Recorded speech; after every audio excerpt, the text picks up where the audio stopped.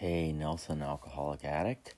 It's not my real name. I use a pen name here at LOL Sober.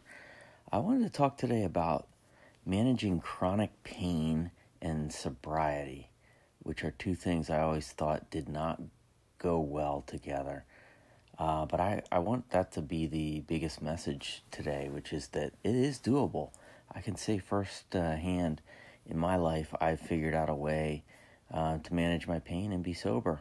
And so it started for me when I was in college. I had a freak illness, almost killed me. I spent a week in a coma, and when I woke up, I was lucky to be alive, but was also pretty terrified. I knew that I would never be the same. And my doctors, they did the best they could to save my feet, but the damage was horrific. I ended up losing the ends of both feet, which means I had all 10 toes amputated.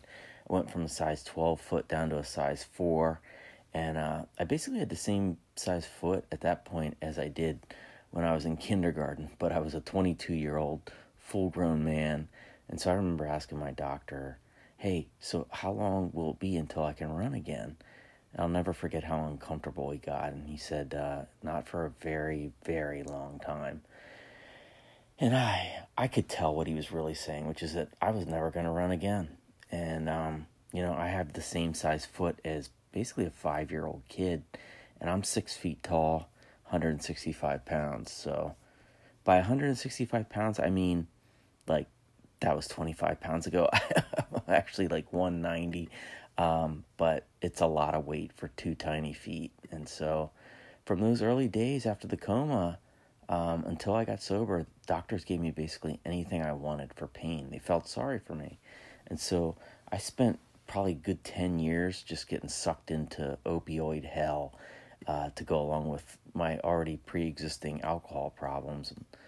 So fast forward to 2008 when I got sober, chronic pain was one of the biggest things that kept me from going to rehab. I just didn't think it was possible to manage pain, real pain, without painkillers or something to take the edge off. And, about 20 million Americans have chronic pain, so I'm one of many. But even at the very, very bottom of my addiction, I knew I couldn't keep going the way I was, but I needed some solution to the pain problem. And at rehab, I remember haggling with my counselors to please let me use Ambien, at least something to help me sleep. I just kept saying, I'm not going to be able to sleep. It's bad enough. My feet hurt. And that's a pretty common thing. In my experience, 3 of the biggest reasons that people struggle coming into recovery is that, that they can't sleep, that they have pain, or that they think recovery is going to be boring. And I thought all 3 of those things. So my counselors ended up not letting me take anything for sleep. And you know what? A couple days into it, without any pills or booze, I settled into a pretty good sleep pattern. So it was cool to break through that barrier. And then when it came to my feet, I did struggle for a few weeks to figure out how to handle pain. And the truth is I do have significant pain problems with my feet, and I always will. Airports, amusement parks, long lines of any kind, those are hard for me.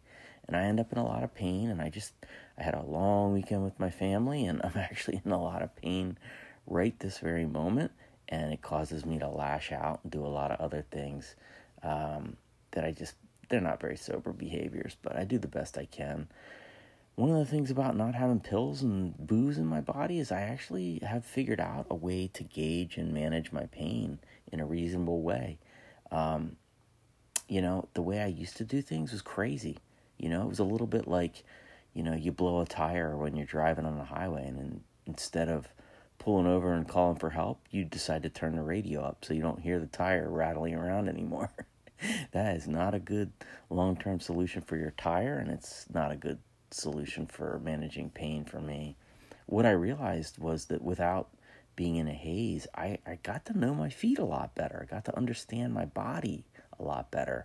And guess what? 60 Vicodin a day with a 6-pack of beer and sleeping pills, that's not very good for a relationship between somebody and their body.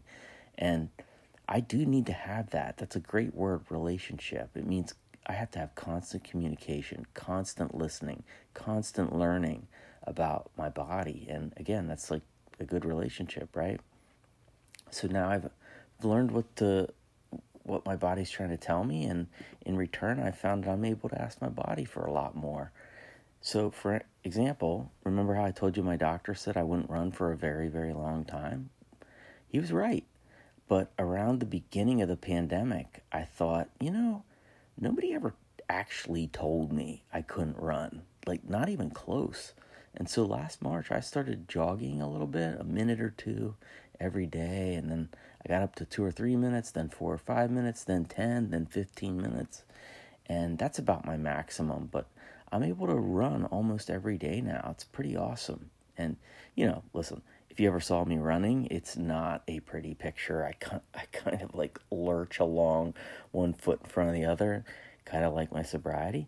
But I recently ran for 30 minutes and I was exhausted. If you were looking, you would have seen a smile on my face because it was a spiritual experience. A sweaty, gross, huffing and puffing spiritual experience. But those are the best kinds of spiritual experiences, aren't they? Thanks for letting me share.